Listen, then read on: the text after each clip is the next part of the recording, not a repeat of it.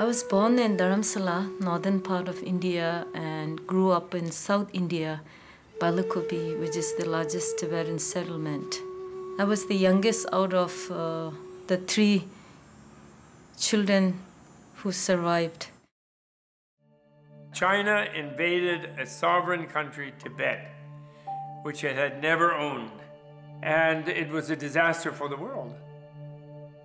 There was a kind of Holocaust in Tibet. They killed over 1 million people.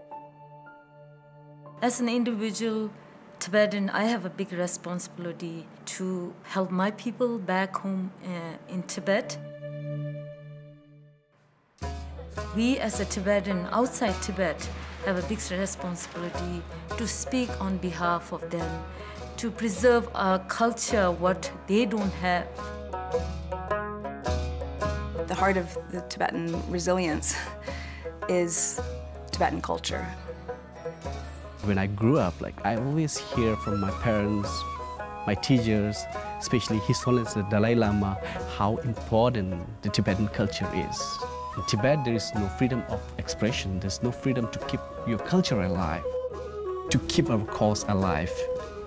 His Holiness always say that the culture is most important thing to keep our cause alive.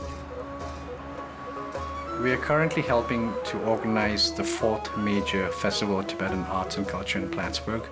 We want to show everybody that the Tibetan art and culture is one that needs to be preserved because it is being eradicated inside Tibet.